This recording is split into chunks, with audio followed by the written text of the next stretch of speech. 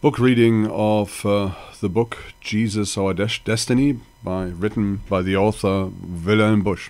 This is the chapter called Religion.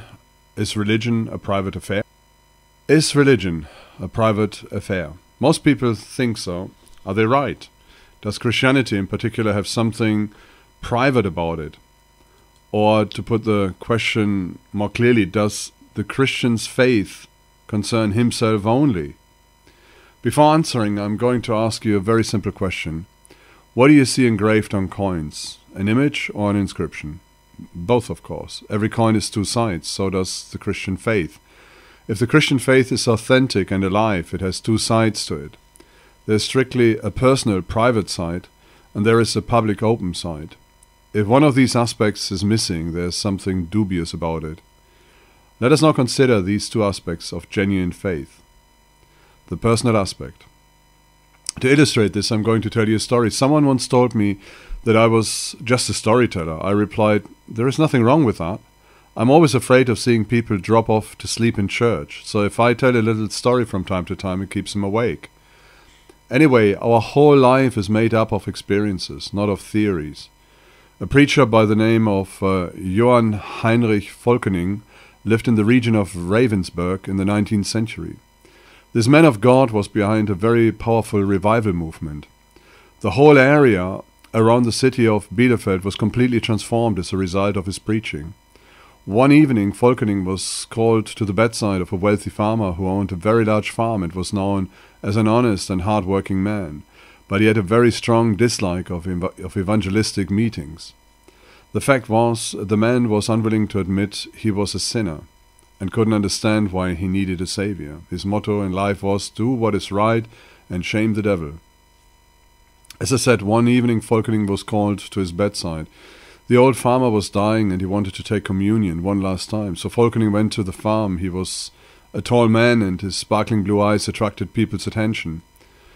Coming up to the dying man's bed, he looked at him for a long time without saying a word. Finally he spoke, Heinrich, I'm very worried about you. The road you've been traveling on so far doesn't lead to heaven, it leads straight to hell. Then Volkening turned around and walked out. The farmer, hot with anger, yelled after him, and you are supposed to be a preacher, and you dare to preach about the love of God? Night fell, but the poor farmer, who was seriously ill, couldn't get a wink of sleep. His conscience was tormenting him. You are not on the way to heaven, but to hell. What if, after all, it were true? Numerous sins he had committed flooded his memory.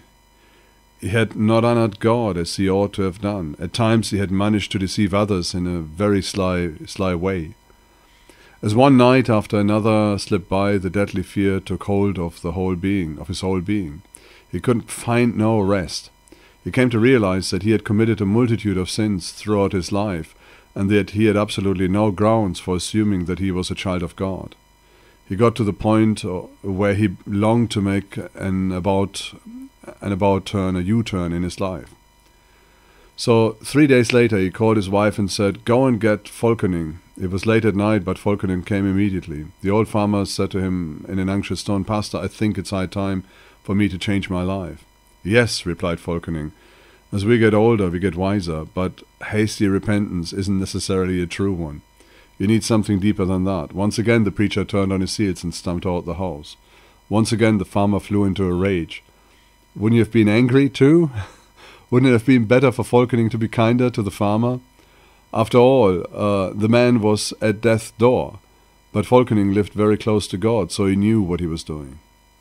3 days later the old farmer was in agony, in deep despair. He knew his days were numbered. He asked himself, what place has there been in my life for love, joy, peace, patience, kindness, goodness, faithfulness, meekness, and self-discipline? His whole life through he had despised the Saviour who had died for him. Every time God in his love had spoken to him, he had turned him down.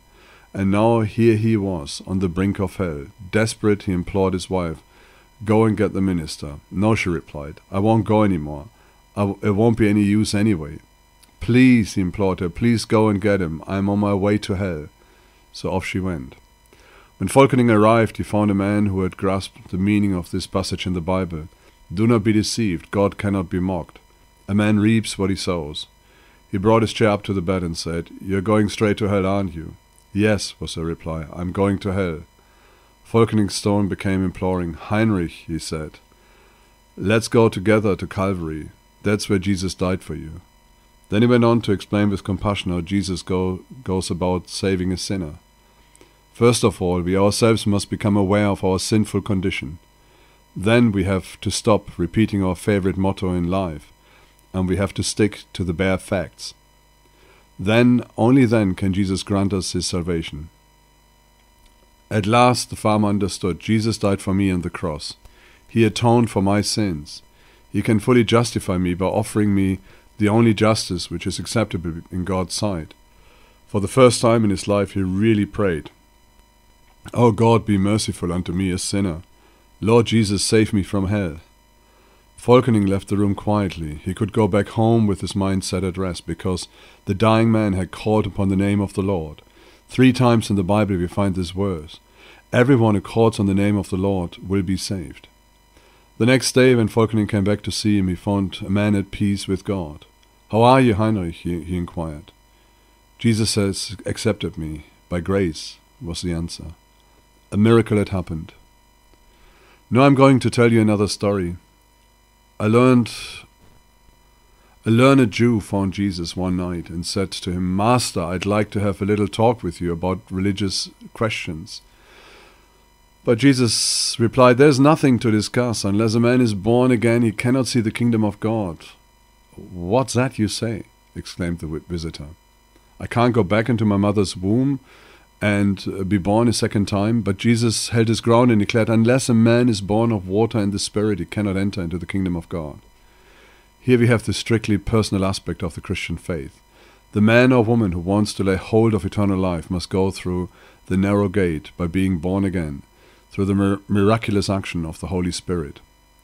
We are not talking theological subtleties here.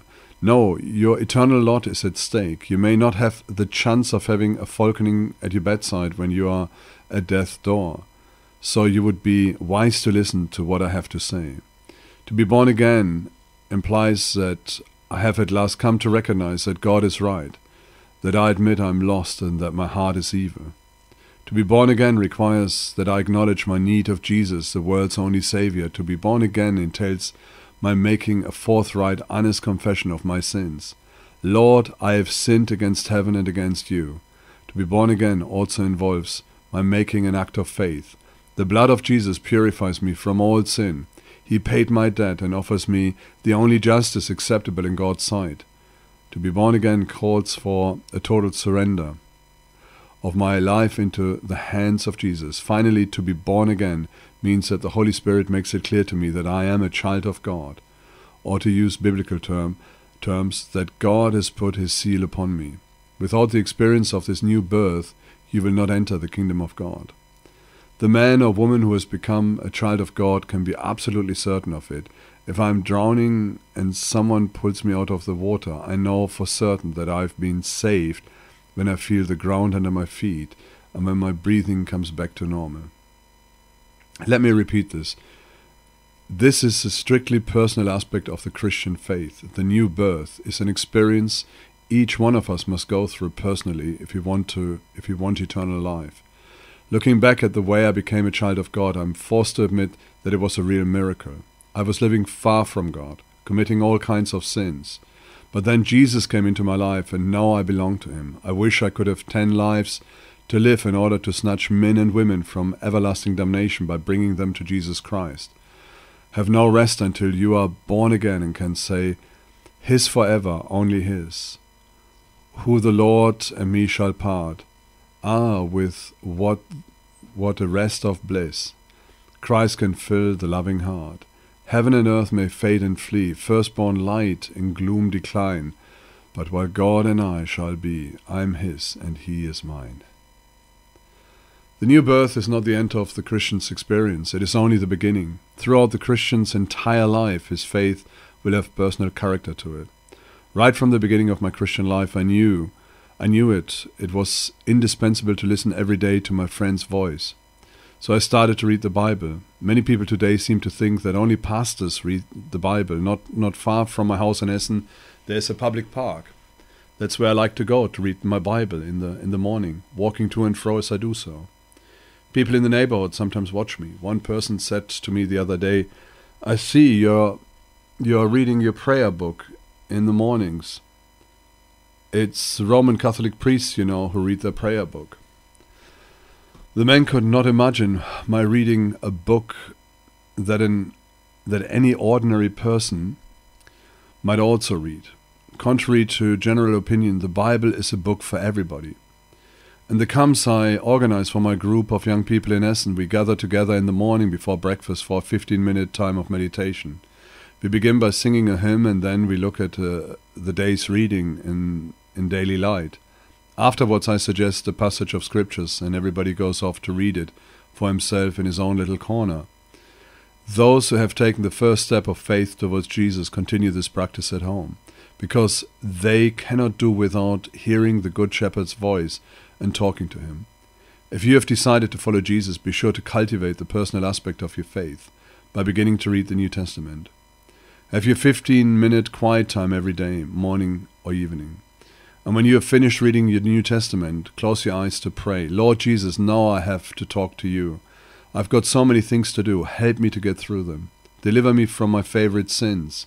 Give me love for others. Fill me with your Spirit." Talk to Jesus. He is near and he can hear you. Prayer is also one of the private elements of the Christian faith. A while ago I said to a man who had just been converted, "You need to spend a quarter of an hour every day in the presence of Jesus." To this he replied, "Pastor Busch, I'm not a pastor like you. You have got time for that." "I haven't. I've got a very tight daily schedule." "Listen to me carefully," I said. "You never manage to get through all your work, do you?" "No," he admitted, "never." "You see," I explained, "that's because you don't put aside a time for prayer. If you took the habit of talking every day to Jesus, reading a few verses of the Bible methodically, followed by a moment of prayer, you would soon see that you can get through your work as if it were child's play. The more work you have, the more you will need that 15-minute quiet time. You may even need to stretch a quarter of an hour into half an hour in order to have enough time to bring all your preoccupations before the Lord. And you will see that things will get better. If I tell you this, it's because I've experienced the truth of it myself. Sometimes I've scarcely got a leg out of bed when the telephone rings. Then I go and get the paper at the front door. Then the phone rings again. Soon after that, someone comes for a visit. All day long, my nerves are on edge. Nothing goes right. Then suddenly I remember why you haven't taken a minute off to talk to Jesus today. And he hasn't had a chance to talk to you. No wonder things are going wrong. This time spent in the presence of Jesus is also one of the private aspects of the Christian life. Another one is what the Bible calls crucifying the flesh. In the course of my life, I have walked to numerous men and women. Almost all of them have told me about their woes and grievances. Wives have complained about their husbands, and husbands have complained about their wives. Parents have criticized their children, and children have criticized their parents. But it never occurred to them that when they pointed a finger at someone else saying, "It's his or her fault that I'm not happy," they were actually pointing 3 fingers at themselves. If you make a habit of praying, it will not be long before Jesus shows that you yourself are responsible for your woes. Your marital and family problems are due to the fact that you are not living in the presence of God. Things are not going right because you're not walking with God. The Christian must learn day after day to crucify his old nature. I would like to share with you a personal experience I had recently. Along with about 50 other people working among the young people in Essen, I was able to attend a retreat of several days. It was wonderful, so wonderful that it was beyond description. We were all so happy to be together, and God richly blessed us. In spite of this, there were some tensions. But the last day before celebrating the Lord's Supper together, one person after another could be seen getting up and going over to someone else and saying, "Please forgive me for this or that." As for me, I had to go to 3 co-workers and say, "Will you forgive me for speaking so harshly to you the other day?" "But you were right," replied one of them. "Forgive me all the same," I implored. It is not easy for a man of my age to humble himself before a 20-year-old, but I would have had no peace if I had not done so. If you form the habit of coming regularly into Jesus' presence, you will learn to crucify your old nature each day, and you will see that things will improve. This is one of the elements of the strictly personal side of the Christian's faith. If you know nothing about this aspect of the Christian life, then I beg you, stop calling yourself a Christian. Often when I'm walking along the street, I reason like this to myself. The people rushing past me in the street probably all consider themselves Christians. If I stopped someone at random and asked, "Excuse me, are you a Christian?" he would more than likely say, "Of course I am. You don't take me for a Muslim, do you?" And if I continue to question him, "Tell me, have there ever been times that you haven't been able to sleep because of your joy of being a Christian?" he would probably remark, "Are you crazy or what?" Am I not right? Present-day Christianity gets no joy at the thought of the faith it professes. We complain about the church, and that's all. Not the slightest sign of joy, but from the moment we experience a miracle of the new birth, we understand the significance of his word from the Apostle Paul. Rejoice in the Lord always. I will say again, rejoice. Lately I read a magnificent passage in the Bible to my young people. For you who revere my name, the Son of Righteousness, a prophetic allusion to Jesus, will rise with healing in its wings. Isn't it beautiful? The text continues. And you will go out and leap like calves released from the stall. This passage puts it so beautiful, yet I rarely meet Christians who, in their joy at belonging to the Lord, jump like calves released from the stall. Why is it we don't feel this joy? The answer is simple. We are not real Christians. I can't help thinking of my mother. Her deep joy in the Lord was visible to everyone. I've known many other Christians who, like her, were shining with joy. I hope that as the years go by, I too will come to feel the joy of the Lord more and more. This means taking the gospel seriously and not being satisfied with the thin veneer of Christianity. So much for the first side of the Christian faith. It's strictly personal, but there is another side seen by all. The public aspect. First and foremost, Christian has fellowship with other believers. This is a very important point. The true Christian joins up with other Christians who, like him, are yearning for the full accomplishment of their salvation. There is a Sunday morning worship service, for example. Why don't you go? But I listen to the Sunday morning broadcast service, you may exclaim. No, I'm not talking about the sick. For them, it is an excellent thing to be able to tune into a service of worship. But if you don't feel like taking part in person in a real worship service, in a real gathering of believers, then your Christianity does not go very far. The Sunday worship service is an integral part of a genuine Christian life. Around the year 300 AD, a very long time ago, an extraordinary man by the name of Diocletian ruled over the Roman Empire. Formerly a slave, Diocletian had progressively climbed up the social scale until at last he sat on the throne of the great Roman Empire.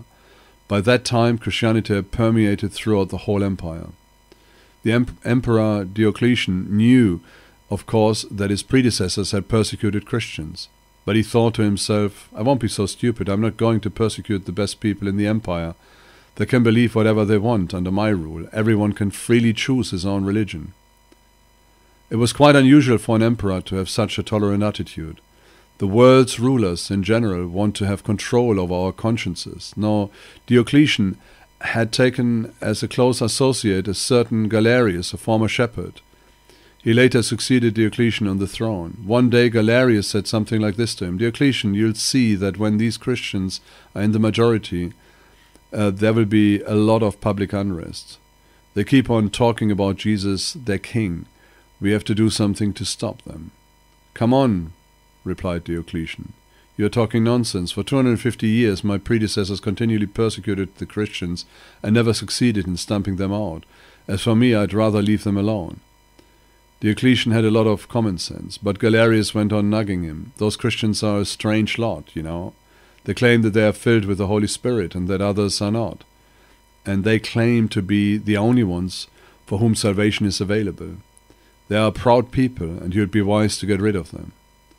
Diocletian continued to refuse. Galerius, on the other hand, was not easily defeated. So he came back again and again until at last Diocletian gave in. Okay, but all we'll do is to prohibit the Christians from meeting together. An edict was proclaimed to the effect that henceforth all Christians were forbidden to worship together under the penalty of death. They had the right to follow their own beliefs on a strictly personal basis, but not as a gathered group of believers. The elders met together to consider the situation. What should we do? Wouldn't it be wiser simply to obey? After all, we can do what we want behind the walls of our homes. Nobody will lay a finger on us at home. Their conclusion is highly instructive. Meeting together for prayer, singing, preaching, instruction, and giving of our tithe is an integral part of our Christian faith. We shall continue as before. And they continued to meet in their churches. Galerius exulted. You see, Diocletian, he said, those Christians are enemies of the state. They will not submit. And he launched one of the most cruel persecutions that the Christians had known up to that time. Many Christians submitted, thinking we can stay at home and still be Christians, we won't go to the meetings anymore. But this was not the opinion of the Christian church in general. Those people are apostates, it declared, and the man and woman who ceases to attend Christian assemblies is considered as an apostate. We should be saying the same thing to Christians of our generation. There are indeed a great number of apostates in present-day Christianity. The Christians of that period were totally right in opposing the imperial edict, for the Bible clearly says, let us not give up meeting together as some are in the habit of doing. Nowadays we might say, as almost everybody is in the habit of doing. That is why I insist that those who earnestly want to be Christians ought to join an assembly of believers. There are different ways for believers to meet together. There are regular church meetings, Bible studies in private homes, prayer cells, youth groups. I beg you to get in contact with other Christians. A Frenchman said to me one day, some people like to eat herrings, others like to go to church. Sorry, but that's simply not true. It is far more serious than that. Some people are on their way to hell. Others look for fellowship of other believers. That is a matter of fact. If you are really serious about living as a disciple of Jesus Christ, then you must make some effort to find a group to join where you can learn more about Jesus. This is very important. You must go only where they talk about Jesus. No one can say, in my area there is nothing. People who love the Lord Jesus can be found everywhere. They may not be numerous, and they may even be a little strange, but that doesn't matter. Your Christian faith is a dead faith if you do not have fellowship with other believers. A Christian service of praise consists of at least 4 things: singing, teaching, prayer, and offering. They should be a part of every meeting. This was the practice of the early Christians, and that's how every Christian's God-given new life should be expressed. There's only one type of Christian faith. It's the kind that finds its expression in the fellowship of other believers. The Bible goes so far as to say, we know that we have passed from death to life, because we love our brothers. This verse implies the person who is not attracted to other Christians is spiritually dead. I shall never forget the extraordinary beginnings of my ministry at Bielefeld, where I was an assistant minister in one of the districts of the city. There were only a handful of us on the Sunday morning services, which were held in the local parish hall. One Saturday night, God allowed me to have a long discussion at the House of People, a communist-owned hall, with some militants and free thinkers. It lasted until 1 o'clock in the morning, when the bartender finally put us all out of the door. It was raining outside. I managed for the first time to gather around me an audience of about 100 men, all factory workers in my area. We formed a circle under a streetlight. The men asked me questions and I answered them. We spoke about Jesus and about his coming into this world. After a while they came to the point where they were honest enough to admit they were unhappy. They were only fooling themselves and claiming not to have sinned, that deep down they really believed in the eternity and in the coming judgment of God. Around 2 o'clock in the morning, I finally said to them, "No, my friends, it's time for me to go home. In the morning I'm holding a church service at 9:30. I'm certain you'd all like to come, if you weren't so scared of each other." Just in front of me was a worker whom I will call B. At the time, he must have been around 35. He was a real Westphalian. "Who, me?" he asked. "Scared? Not on your life." Okay, I replied. "Don't get excited, but if you do go to church on Sunday, you'll get a lot of remarks at work on Monday morning, won't you? And that's what you're all afraid of." Second time he said, "No, I'm not scared." And the second And the second time I said, come on now, you'd like to come, but all right, I'll be there tomorrow morning with a hymn book under my arm. And that Sunday morning, only a few hours later, who should come strolling down the street, a hymn book tucked under his arm, and walked right into our hall, but this good old Westphalian. He was well known in the district. Monday evening he came to see me and said, you were right. My pals at the factory were really mad at me for going to church. But I've seen through the bluff of our propaganda. We cry, long live liberty, but actually we are slaves of other men. I've thrown everything overboard, including the old book of free thought. Now tell me about Jesus, I want to know more about him. He was my first convert, and it all started because one Sunday morning he attended the worship service over our humble little body of believers. He persevered, and others followed his example. A breach had been made. As time went by, God continued to work among us, but the thing that struck me most at the time was the fact that the turning point for these workers arrived when they started attending our meetings, and they came under the influence of Christian fellowship and teaching. I beg you, for the sake of your soul and your eternal salvation, get in touch with other believers. I'm not campaigning for any specific church or any particular preacher. My first and foremost concern is the salvation of your soul.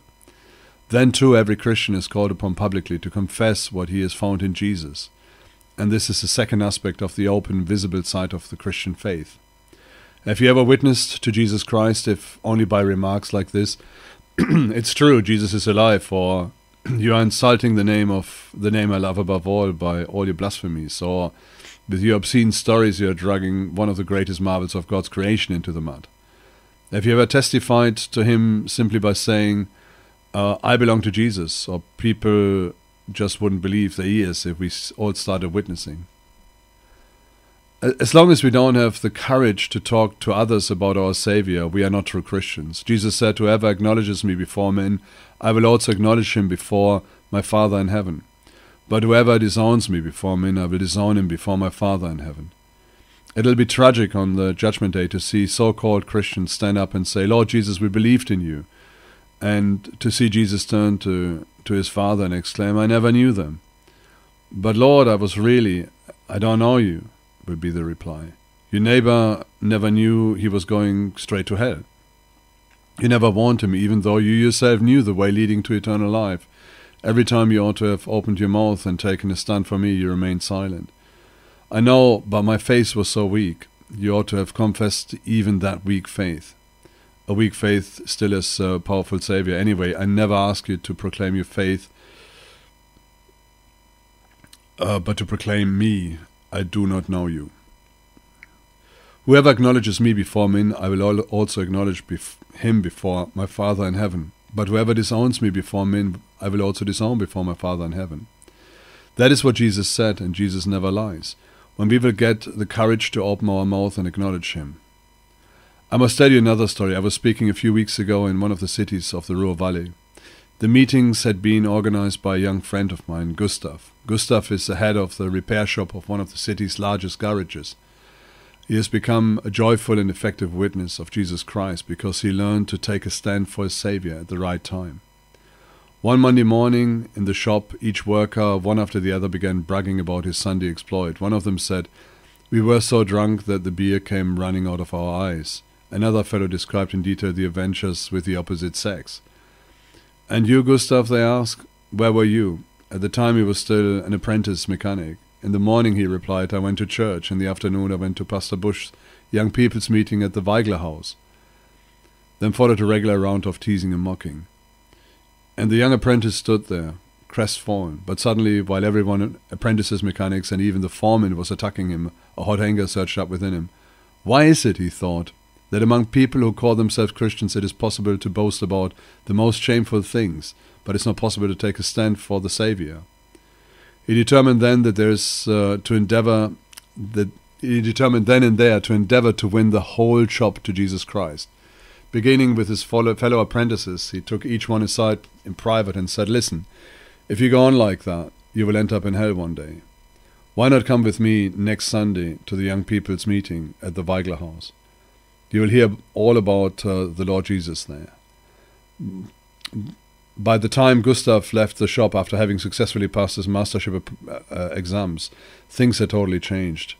I witnessed this for myself. All the apprentices belonged to my group of young people. 3 of the mechanics went to the meetings at the YMCA. In the shop, nobody dared to make any obscene remarks any longer. When a newcomer would start to talk smut, the others would signal to him to be quiet. Or else someone would whisper in his ear, "Shut up, Gustav might hear you." And so Gustav gained everyone's respect. Today he has a very responsible position as head mechanic in an important garage. God has clearly blessed him in every way. Once again I repeat my question, where are the Christians today with the courage to speak out publicly and to publicly declare themselves for their Saviour? Yet it is only as we confess Christ that we grow spiritually. Is the Christian faith a strictly private affair? No, it's not. We have an obligation towards the world to testify to our faith in Jesus Christ. So put an end to your contemptible silence, otherwise Jesus will disown you on Judgment Day. During the Third Reich, a good number of my young people, all teenagers, were enrolled by force in Hitler's Arbeitsdienst or labor force. Shortly before their departure, I gave each one a small Bible with this recommendation. When you have joined your unit, on the very first evening, lay your Bible on the table, open it and read it in the sight of everybody. This will be like a bombshell, but the next day it'll be over. You don't take your stand right at the start, you will never do it. They did what I suggested. They put their Bibles on the table the very first day. What are you reading there? The Bible. If a hand grenade had exploded in the room, the reaction could not have been worse. Sad to say, in our German society, you may read any kind of dirty book, but not the Bible. One of my young friends, Paul, he did not come back from the war, discovered the next morning on opening his locker that his Bible had disappeared. He looked around the room. One of the boys burst out laughing. The others joined in. "Did you pinch my Bible?" he asked. Was the reaction. "Where did you put my Bible?" He insisted the sergeants majors got it. Paul knew then that things were going to be tough. When he had finished his chores that night, he looked for a spot where he could be alone and prayed. "Lord Jesus, I'm alone. I'm only 17 years old. Please don't let me down. Help me to take a stand for you." When he had finished praying, he went to the sergeant major's office and knocked on the door. "Come in." The sergeant major was sitting at his desk, and there on his desk was Paul's Bible. "What do you want?" "Please, sir," Paul implored, "give me my Bible back. It's mine."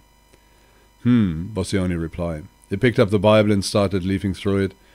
"So it's to you this Bible belongs," he remarked. "Don't you know the Bible is a dangerous book?" "Yes, sir, I know it is. It's a dangerous book. Even locked up in my locker, it stirs up trouble even there." The officer straightened himself up in his chair and said, "Sit down a minute." Then he blurted out, "At one time, when I was younger, I planned to study theology." Paul asked, "Sir, have you denied your faith?" A deep conversation then followed, during which the sergeant major, a man of about 40, admitted to the 17-year-old, "Actually, I'm a very unhappy man, but I can't go back. The price is far too high." "Poor man," said Paul. "But Jesus is well worth all the sacrifices." The officer dismissed the youngster with these words. "You are fortunate, lad, my boy." "You are right, sir," agreed Paul, as he walked out of the office with his Bible tucked under his arm. From then on, no one ever made the slightest remark about his Bible. Where are the Christians today who have the courage to stand up for their convictions? Is the Christian faith a strictly personal matter? Yes, it is. The new birth and the Christian life take place in the depths of the believer's heart. Is the Christian faith a strictly personal matter? No, it is not. Christians unite in church to worship God together. Together they participate in home Bible studies, young people's meetings, and fellowship groups. They open their mouth and publicly declare that they follow the Lord. The world must see that God has lit a fire on earth in the person of Jesus Christ.